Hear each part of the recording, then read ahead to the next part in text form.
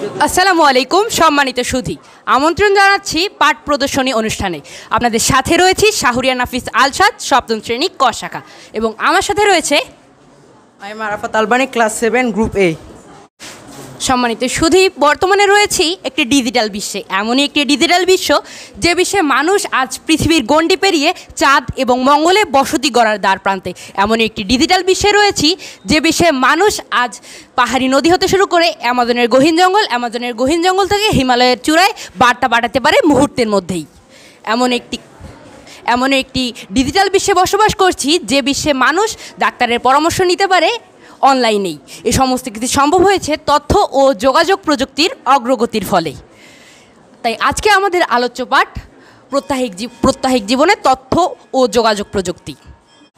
Assalamu alaikum. Respected through invitation for listen presentation competition. We live in a world where human are crossing our borders and selecting on Mars. In the digital world, messages can be sent from the mountain and the Himalayas and the deep jungle of Amazon. The mobile phone in hand can earn money and put a smile of the family in her face. So we call say that the earth is not palm in our hand, but it is tip put our finger. So all this has become possible due to improvement in information and communication technology. So today's our topic is information communication technology in foreign life. এই digital বিশ্বে তথ্য ও যোগাযোগ প্রযুক্তির গুরুত্ব অপরিসীম। তাই তথ্য ও যোগাযোগ প্রযুক্তির গুরুত্ব সম্পর্কে জেনে আসছি আমার দলের সদস্য মেহেদি হাসান জিহাদের কাছ থেকে। তথ্য যোগাযোগ প্রযুক্তি আমাদের জীবনে অনেক গুরুত্বপূর্ণ। এর ব্যবহার দিনে দিনে বৃদ্ধি পাচ্ছে। আগে আমরা ঘরের বাইরে গিয়ে জিনিসপত্র কেনাকাটা করতাম, কিন্তু এখন দাঁতের মতো অ্যাপস ব্যবহার করে ঘরে বসে জিনিসপত্র কেনাকাটা করতে পারছি ও গৃহকাজের সামগ্রী জিনিসপত্র এখন আমরা বাড়িতে আনতে পারছি। এখন সহস্রাধিক বই আমাদের হাতের মুঠোয়। এটি হচ্ছে একটি পড়ার সফটওয়্যার। এখানে যে কোনো বই ওপেন করে পড়া যায়, বইয়ের মধ্যে পৃষ্ঠা উল্টানো যায়, প্রয়োজনে যে কোনো পৃষ্ঠায় যাওয়া যায়। আগে ডাক্তার রোগীর কঠিন ও জটিল রোগ নির্ণয় করতে পারতো না, এতে রোগীর নানা সমস্যার সম্মুখীন হতে হতো। কিন্তু তথ্য যোগাযোগ প্রযুক্তির ফলে ডাক্তার এখন রোগীর সঠিক রোগ নির্ণয় করতে পারছে, এতে রোগী মৃত্যুর মতো ভয়াবহতা থেকে রক্ষা পাচ্ছে। তথ্য যোগাযোগ প্রযুক্তির যুগে আজকাল ঘরে বসে অর্থ উপার্জন করা সম্ভব হচ্ছে। ইন্টারনেট প্রযুক্তির কল্যাণে পৃথিবীর বিভিন্ন দেশ কাজকর্ম এখন ঘরে বসে করছে। তরুণীরা আজকাল অফিসে না গিয়ে স্বাধীনভাবে অনলাইনে কাজ করছে। এই কাজ করতে একটি কম্পিউটার ও ইন্টারনেট দরকার। তথ্য যোগাযোগ প্রযুক্তির ফলে সাবমেরিনের মাধ্যমে অনুসন্ধানমূলক কাজ করা হচ্ছে। সাবমেরিন যুদ্ধক্ষেত্রেও ব্যবহৃত হয়। এখন অপরাধ শনাক্ত করতে বায়োমেট্রিক্স পদ্ধতি ব্যবহৃত হচ্ছে। আমরা কাজেই বলতে পারি তথ্য যোগাযোগ প্রযুক্তির গুরুত্ব অপরিসীম। ধন্যবাদ।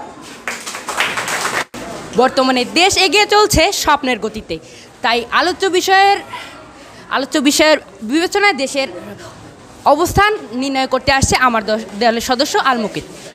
তথ্য ও যোগাযোগ প্রযুক্তিতে বাংলাদেশ অতীতে অন্য অনেক দেশ থেকে পিছিয়ে থাকলেও বর্তমানে প্রধানমন্ত্রী শেখ হাসিনার হাত ধরে বাংলাদেশ তার সর্বশক্তি দিয়ে সামনে এগিয়ে যাওয়ার চেষ্টা করছে এবং ইতিমধ্যে তা অনেকাংশে সফলও হয়েছে।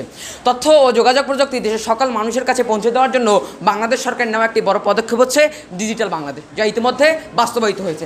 সরকারি ডিজিটাল বাংলাদেশ বাস্তবায়নে সহযোগ হিসেবে কাজ করছে Bangladesh association of software and information services basis. বাংলাদেশের মানুষের জীবনযাত্রা স্বপ্নের গতিতে আধুনিকায়ন হয়েছে। গত এক দশকের ব্যবধানে বাংলা তথ্য প্রযুক্তি জাদুর ছোঁয়া বাংলা শহরের পাশাপাশি গ্রামেও উন্নত দেশের মতো সমান সুযোগ সুবিধা প্রদান করে যাচ্ছে। বর্তমানে বিদেশ থেকে পণ্য আমদানি কমিয়ে দেশে পণ্য তৈরি করা হচ্ছে এবং তা বিদেশে রপ্তানি করা হচ্ছে। ইতিমধ্যে বাংলাদেশের তৈরি ল্যাপটপ মেড ইন বাংলাদেশ ট্যাগযুক্ত হয়ে বিদেশে রপ্তানি করা হচ্ছে। 2018 সালের 12 মে যুক্তরাষ্ট্রের ফ্লোরিডার জন কেনেডি মহাকাশ স্পেস থেকে ফ্যালকন 9 রকেটের পিঠে যাত্রা শুরু করে বাংলাদেশের স্বপ্ন বঙ্গবন্ধু স্যাটেলাইট 1, যা এখন এটি দেশের প্রথম কৃত্রিম উপগ্রহ এবং 57তম দেশ হিসেবে উৎক্ষেপিত উপগ্রহ। সর্বাধুনিক প্রযুক্তির বঙ্গবন্ধু স্যাটেলাইট 1 এখন মহাকাশে সক্রিয় থেকে দেশের বিভিন্ন প্রযুক্তিগত কাজ বৈদেশিক নির্ভরতা মুক্ত করে সুসম্পন্ন করে চলছে। এছাড়াও দেশে 28টি হাইটেক পার্ক তৈরি করা হয়েছে। চতুর্থ শিল্প বিপ্লব মোকাবেলায় তথ্য যোগাযোগ প্রযুক্তি খাত বিভিন্ন অবকাঠামোগত উন্নয়নে জোর দেওয়া হয়েছে। 2021 সালে বাংলাদেশের তথ্য ও যোগাযোগ প্রযুক্তি খাতে মোট আয় ছিল $100 কোটি, কিন্তু 2022 সালে এই আয় $500 কোটি উন্নতি হবে বলে ধারণা করা হচ্ছে। আমাদের দেশে তথ্য ও যোগাযোগ প্রযুক্তির ব্যবহার ও নতুন নতুন প্রযুক্তি ধারা বজায় থাকলে আগামী 1 দশকের মধ্যে নিঃসন্দেহে বাংলাদেশ উন্নত বিশ্বের কাতারে পৌঁছে যাবে। সম্মানিত সুধী, 30 লক্ষ শহীদের বিনিময়ে কিনেছিলাম এই দেশ, আজ সেই দেশ মহাকাশে জমি কিনছে। কালীগঞ্জ করিম উদ্দিন পাবলিক পাইলট উচ্চ বিদ্যালয়ের এক শিক্ষার্থী দ্বিতীয় তলা থেকে পড়ে নিজে তার হাত ভাঙলো। আজ সেই হাতে তৈরি হচ্ছে KUP অ্যাপ সহ নানা অ্যাপস। এ সমস্ত কিছু সম্ভব হয়েছে ICT এর অগ্রগতির ফলে। তাই এখন আমরা আলোচ্য বিষয়ের গুরুত্ব বিবেচনায় নিজের অবস্থান সম্পর্কে জানতে চলেছি। আমাদের জানাচ্ছেন আমার দলের সদস্য আবু হুরায়রা হিমেল। বর্তমান বিশ্বের অগ্রগতির মূল কারণ হচ্ছে তথ্য ও যোগাযোগ প্রযুক্তি। প্রত্যেক মানুষই কোনো না কোনোভাবে তথ্য ও যোগাযোগ প্রযুক্তি ব্যবহার করছে। ডিজিটাল বাংলাদেশের একজন নাগরিক হিসাবে তথ্য ও যোগাযোগ প্রযুক্তি আমার জীবনেও রয়েছে নানাভাবে। আজ যেমন অ্যালার্মের শব্দে ঘুম ভাঙলো, সময় দেখে বুঝলাম স্কুল যাওয়ার সময় পেরিয়ে গিয়েছে, তাই আর আজ হেঁটে স্কুল যাওয়া হবে না, বাবার মোটর সাইকেলে স্কুল যেতে হবে। স্কুল পৌঁছে দেখলাম স্যার স্মার্ট বোর্ডটি চালু করছেন। স্মার্ট ক্লাসরুমে ঢোকার অনুমতি চাইলাম। স্যার তার পকেট থেকে মুঠোফোন বের করে সময় দেখে রাগান্বিত হয়ে বললেন, এত দেরি কেন, বাড়িতে ঘড়ি নেই? যাই হোক, স্মার্ট ক্লাসরুমে ঢোকার অনুমতি পেলাম। বিষয় ছিল আইসিটি সম্পর্কে বিশদ তথ্য জানতে গুগলের সহায়তা নিলাম। ক্লাস ও টিফিন শেষে প্রতিদিনের মতোই ছুটির বেল বাজলো। স্যারের ফোন ব্যবহার করে বাবাকে ফোন করলাম এবং আমাকে বাড়ি নিয়ে যেতে বললাম, কারণ আজ টিফিনে খেলার সময় পায়ে আঘাত পেয়েছি। রাত 8টার দিকে ব্যথা তীব্র হলো। দ্য ডক্টর অ্যাপ ব্যবহার করে বাবা ডক্টরকে আমার পরিস্থিতি এবং ভিডিও কলের মাধ্যমে আমার পায়ের অবস্থা দেখালেন।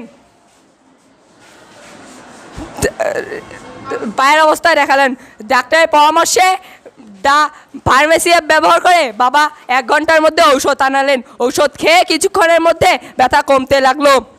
পরের দিন ছিল শুক্রবার, পায়ের ব্যথা সেরে গিয়েছে, তাই বন্ধুরা সহ বাংলাদেশ ও ইন্ডিয়ার T20 ম্যাচ দেখতে গেলাম। টিকিট কাটলাম অনলাইনে। স্টেডিয়ামের বাইরে প্রজেক্টরে বড় পর্দায় খেলা দেখানো হচ্ছে। রাশিয়া থেকে আমার খালাতো ভাইয়েরাও টিভিতে খেলা দেখছিল। যখনই বাংলাদেশ জিতলো, আমার খালাতো ভাই আমাকে ফোন করলো এবং দুজনে একসাথে আনন্দ করতে লাগলাম। 1000 কিলোমিটার দূর থেকে যেন রয়েছি একসাথে, যা সম্ভব হয়েছে শুধুমাত্র তথ্য ও যোগাযোগ প্রযুক্তির মাধ্যমে। তাই বলতে চাই, বিশ্ব এখন হাতের মুঠোয় নয়, আঙ্গুলের ডগায়। পরিশেষে বলতে চাই, তথ্য ও যোগাযোগ প্রযুক্তি ছাড়া বর্তমান বিশ্ব অচল। ধন্যবাদ সবাইকে। এই ICT সম্পর্কে আমাদের রয়েছে নানা ভবিষ্যৎ পরিকল্পনা, নানা আশা, নানা আকাঙ্ক্ষা। তাই এবারে আমরা জানতে চলেছি আলোচ্য বিষয়ের গুরুত্ব বিবেচনায় ভবিষ্যৎ পরিকল্পনা, আশা এবং প্রত্যাশা।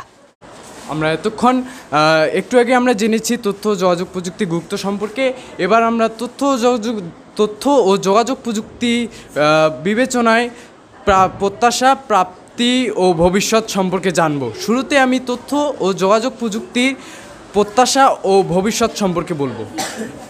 আমরা দেখতে পাচ্ছি যে তথ্য ও যোগাযোগ প্রযুক্তিতে চিকিৎসা ক্ষেত্র অন্যতম ভূমিকা পালন করছে জটিল রোগ নির্ণয়ের ক্ষেত্রে। আগে দেখা যেত মানুষ জটিল রোগ নির্ণয় করতে না পেরে সুচিকিৎসা না পেয়ে মারা যেত, কিন্তু বর্তমানে তথ্য ও যোগাযোগ প্রযুক্তি আসার কারণে আমরা সহজে জটিল রোগ নির্ণয় করতে পারছি এবং চিকিৎসকেরা সুচিকিৎসা দিয়ে তাদের রোগীদের সুস্থ করে তুলছে। এভাবেই আমরা বুঝতে পারি যে তথ্য ও যোগাযোগ প্রযুক্তি চিকিৎসা ক্ষেত্রে অন্যতম ভূমিকা পালন করছে। আমরা বাংলাদেশের শহরাঞ্চলগুলো দেখতে পারি যে আগে আমরা একতলা ভবন দেখতাম, কিন্তু বর্তমানে তথ্য ও যোগাযোগ প্রযুক্তি আসার কারণে আমরা দেখতে পাচ্ছি 15-20 তলা বিল্ডিং হচ্ছে। এতে আমাদের ডিজিটাল বাংলাদেশ প্রত্যাশায় লক্ষ্যে আমরা রয়েছি। আমরা আমাদের দেশে বিভিন্ন স্থানে আমরা দেখে থাকি ভোটদান কেন্দ্রে আমরা ব্যালট পেপারের মাধ্যমে ভোট দিয়ে থাকি, কিন্তু তথ্য ও যোগাযোগ প্রযুক্তি আসার কারণে আমরা EVM ব্যবহার করে ভোট দিচ্ছি। এতে আমাদের সময় অপচয় হচ্ছে না এবং কাগজবিহীন ভোট দিতে পারছি এবং নির্ভুল ফলাফলের মাধ্যমে প্রাপ্তি নির্বাচন করতে পারছি। চতুর্থ শিল্প বিপ্লব মোকাবেলা করতে তথ্য ও যোগাযোগ প্রযুক্তি বিশেষভাবে ভূমিকা পালন করছে। জাতিসংঘ অনুমোদিত SDG সাস্টেনেবল ডেভেলপমেন্ট গোলস টেকসই উন্নয়ন অভিষ্ট যে 17টি অভিষ্ট রয়েছে, এই 17টি অভিষ্ট মোকাবেলা করতে তথ্য ও যোগাযোগ প্রযুক্তি বিশেষভাবে ভূমিকা পালন করছে। আমরা বঙ্গবন্ধু স্যাটেলাইটের কথা বলতে চাই। বঙ্গবন্ধু স্যাটেলাইটের কারণে বাংলাদেশে ইন্টারনেট জগৎ খুব দ্রুত বৃদ্ধি পাচ্ছে এবং আমরা দ্রুতই তথ্য আদান প্রদান করতে পারছি। বাংলাদেশের দ্রুত ইন্টারনেটগুলোর মধ্যে 3G 4G 5G এবং ভবিষ্যতে আমরা আরও দ্রুত ইন্টারনেট পাবো বলে আশা আছে আমাদের। আমরা রোবটের কথা না বললেই নয়। রোবটের মাধ্যমে আমি শুনেছি যে রোবটরা আমরা তৈরি করেছি এবং রোবটরা আমাদেরই পরিচালনা করবে। আমরা ছবিতে দেখতে পাচ্ছি রোবট ফুটবল খেলছে। এতে আমরা সহজেই বুঝতে পারি যে রোবট প্রায় আমাদের হাতের মুঠোয় এবং আমাদের দেশে প্রচুর পরিমাণে সড়ক দুর্ঘটনা হয়ে থাকে। এ মোকাবেলা করতে ভবিষ্যতে রোবটরাই আমাদের গাড়ি পরিচালনার মাধ্যমে আমাদের সড়ক দুর্ঘটনা থেকে বিরত রাখতে পারবে। আমরা এ থেকে বুঝতে পারি যে তথ্য যোগাযোগ প্রযুক্তি ভবিষ্যতে আরও অনেক প্রভাব ফেলতে পারে। এবার আমরা তথ্য যোগাযোগ প্রযুক্তি প্রাপ্তি সম্পর্কে কিছু তথ্য জানব। বাংলাদেশ কৃষিপ্রধান দেশ। বাংলাদেশ কৃষিকাজের উপর নির্ভরশীল।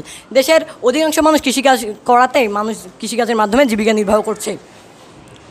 এমন এক সময় ছিল যখন বাংলাদেশে আমরা গরু এবং লাঙ্গল দিয়ে আমরা জমি চাষ করতাম, যেখানে আমরা বর্তমানে ফসল ফলাচ্ছি। বর্তমান আমাদের দেশ এত উন্নতি হয়ে গেছে যে আমরা পাওয়ার টিলার কিংবা ট্রাক্টরের মাধ্যমে আমরা জমি চাষ করতে পারছি। একজন কৃষক 1 একর জমিতে তার ধান ফসল ফলিয়েছেন। পরবর্তীতে ধান পেকে সোনালি আঁশে পরিণত হয়েছে। ধান কাটার জন্য সে ফোন দিয়ে 10 জন শ্রমিককে ডেকে আনেন এবং ধান কাটা আরম্ভ করেন। 7 দিন পরে ধান কাটা সমাপ্ত হয়। আমাদের দেশে বর্তমান প্রযুক্তি এত উন্নতি হয়ে গেছে যে আমরা 1 একর জমিতে যেখানে আমাদের 7 দিন সময় লাগছে, বর্তমানে আমরা 1 ঘন্টার মাধ্যমে তৈরি করতে পারছি। এটি সম্ভব হয়েছে মায়ানমার একটি কোম্পানির তৈরি এই প্রযুক্তি দ্বারা।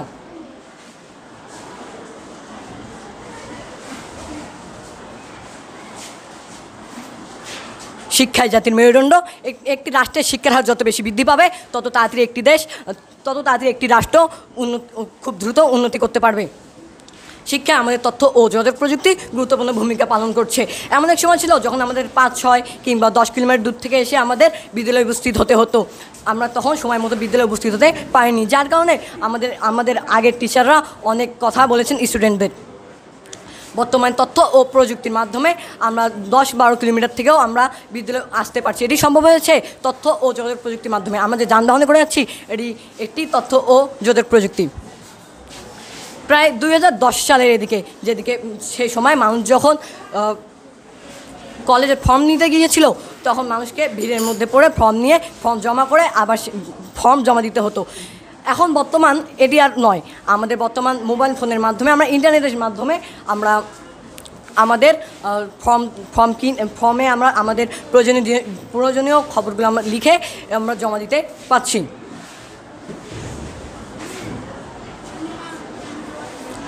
আমাদের প্রতিবেশী দেশ ভারত যে নাম লিখেছে গিনিস বুক অফ ওয়ার্ল্ডে, মাত্র 5 দিনে 75 কিলোমিটার সড়ক তৈরি করে নাম লিখেছে আমাদের প্রতিবেশী দেশ ভারত। এই ঘটনাটি ঘটেছে মহারাষ্ট্রের পশ্চিমাঞ্চলে।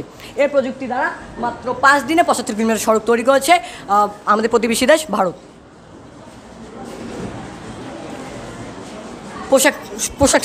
পোশাক শিল্প। এমন এক সময় ছিল যখন মানুষদেরকে অর্থাৎ নারীদেরকে অনেক বঞ্চনার মুখে পড়তে হতো, তাদের অনেক অধিকার থেকে তাদেরকে বঞ্চিত করা হতো। প্রত্যেক পিতামাতা চেয়েছিল তাদের জন্য ছেলে সন্তান হয়, কারণ তারা যখন বৃদ্ধ হবে তখন ছেলে সন্তান তাদের লালন পালন করবে। তারা কখনোই নারী আশা করেনি, কিন্তু যার কারণে আমাদের সমাজে নারীদের বর্তমান মূল্য দেওয়া হচ্ছে। এটি সম্ভব হচ্ছে তথ্য ও যোগাযোগ প্রযুক্তির মাধ্যমে। কারণ আমরা যে এখানে পোশাক শ্রমিকের যে কাজ করছে এটি কাজটি হচ্ছে তথ্য ও যোগাযোগ প্রযুক্তির মাধ্যমে। আমাদের দেশে সাধারণত নারীদের মূল্য দেওয়া হয় না, তাদেরকে পরিবার বোঝা মনে করতো। বর্তমান সেটি আর নয়, এটি সম্ভব হচ্ছে তথ্য ও যোগাযোগ প্রযুক্তির মাধ্যমে।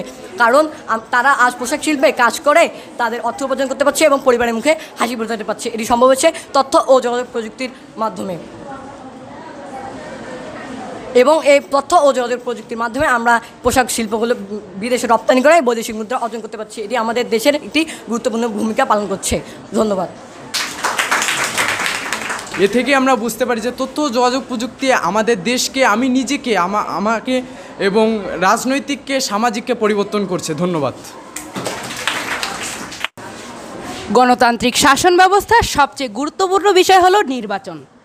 একটু আগেই জেনে আসলাম যে ব্যালট পেপারের মাধ্যমে পূর্বে নির্বাচন কাজ পরিচালনা করা হতো, যার ফলে নানা ধরনের সমস্যার সম্মুখীন হতে হতো এবং নির্বাচন কাজ সুষ্ঠুভাবে পরিচালনা করা মাঝে মাঝে সম্পূর্ণ হতো না। কিন্তু বর্তমানে ইভিএম ব্যবহার করে একটি সুষ্ঠু সরকার পাচ্ছে জাতি, যা শুধুই সম্ভব হয়েছে আইসিটি এর অগ্রগতির ফলে। এবারে দেখতে চলেছি একটি আইসিটি সম্পর্কে একটি ছোট্ট নাটক। হ্যালো লোটাস, ওই ভাই বন্ধুরে বাড়িতে কেন, কি হয়েছে? আরে তুই স্কুল আসতেছিস না কেন? তুই অসুস্থ নাকি? না, তুই তো জানিস সামনে আমাদের পরীক্ষা, আমাদের বিদ্যালয়ে গুগলের ধারণা নিয়ে কোনো পড়াশোনা করা হচ্ছে না। আমি বাড়িতে বসে গুগলের সহায়তা নিয়ে আমি বিদ্যালয়ের তথ্য সম্পর্কে আরও বেশি জানতে পারছি। তুই কি স্কুল সম্পর্কে কোনো ধারণা রাখিস? স্কুলে কি হয়েছে জানিস? কী হয়েছে বন্ধু? স্কুলে স্মার্ট বোর্ড লাগানো হয়েছে। স্মার্ট বোর্ড আবার কি? হ্যাঁ, এটাই তো স্মার্ট বোর্ড হলো এমন একটি বোর্ড, যেই বোর্ডের মাধ্যমে শিক্ষা কার্যক্রম সুষ্ঠুভাবে পরিচালনা করা যায়। সমস্ত মাধ্যমে আমরা শিক্ষা কার্যক্রম চালাতে পারি। তোর গুগল হোক, ইয়াহু হোক, পিপিলিকা হোক, সমস্ত সার্চ ইঞ্জিন ব্যবহার করে আমরা এখানে শিক্ষা অর্জন করতে পারি। এখানে আমরা সমস্ত রকমের কাজ করতে পারি। তুই তাড়াতাড়ি স্কুল আয়, তারপর তোকে দেখাবো। ঠিক আছে বন্ধু, তাহলে কালকে আমি স্কুল যাচ্ছি। হ্যাঁ, কালকে আর কোনো জন্য বাহানা থাকে না। ঠিক আছে বন্ধু। আর বন্ধু, এটা কি সেই স্মার্ট বোর্ডটা? হ্যাঁ, এটাই সেই smart board. Sheikh Rasel school of future থেকে এটি দেওয়া হয়েছে। দেশের মধ্যে 300টি ফিউচার স্কুলের মধ্যে আমাদের স্কুলও সামিল হয়েছে। আচ্ছা আচ্ছা, স্মার্ট বোর্ডে কী কী করা যায়? তুই দেখতে চাস? দাঁড়া। স্মার্ট বোর্ডে আমরা সমস্ত রকমের কার্যক্রম করতে পারি। দেখ, স্মার্ট বোর্ডে আমরা সমস্ত রকমের কার্যক্রম করতে পারি। এখানে তুই পাওয়ার পয়েন্ট সহ সকল রকমের কার্যক্রম করতে পারবি। দেখ, ভিডিও থেকে শিক্ষা অর্জন করতে পারবি। দেখ কত রকমের কিছু শিখতে পারবি। দেখ, দেখতে পাচ্ছিস? আরো দেখ, আরো দেখ। হ্যাঁ দেখ, স্মার্ট নোটবুক ব্যবহার করে আমরা সকল রকমের অঙ্ক সহ সমস্ত কার্যক্রম এখানে করতে পারি। ক্যালকুলেটর ব্যবহার করতে পারি। এখানে কি নেই সেটা দেখ, এখানে সমস্ত কিছু রয়েছে। দেখ, গত ক্লাসে স্যার কি করিয়েছে সেটা দেখ। বন্ধু, আমি তখন তুই এখান থেকে নোট করে নিতে পারবি। হ্যাঁ বন্ধু, আমি তোমাকে এটাই বলতে চেয়েছিলাম। তুই তো অনেক বড় জিনিস মিস করে গেলি। দেখ, আরো কত কি করে। দেখ,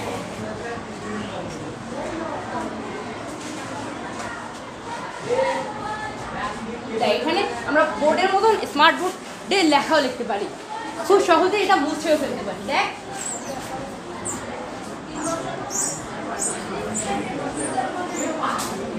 দেখতে পেরেছিস কত সুন্দর?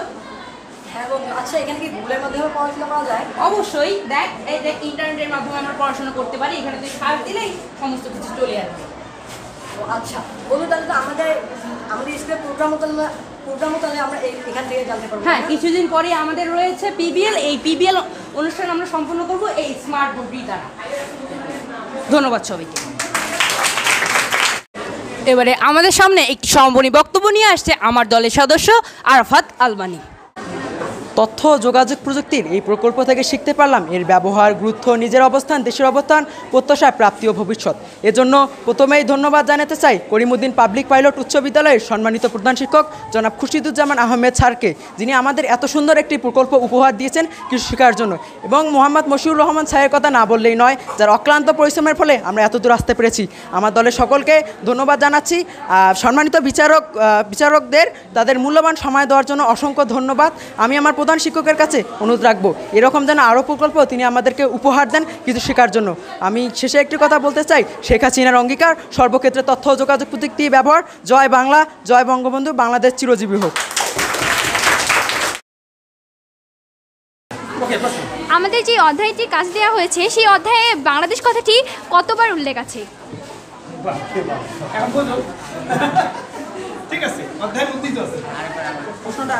মানে আমাদের যে অধ্যায়টি রয়েছে সেই অধ্যায়ে বাংলাদেশ কথাটি কতবার উল্লেখ হয়েছে? অ্যারাউন্ড 57 বার। সরি, আপনার উত্তরটা ভুল হয়েছে। সেটি হচ্ছে 4 বার। সর্বপ্রথম কত সালে ভার্চুয়াল অফিসের কথা আলোচনা করা হয়? 1983 সালে।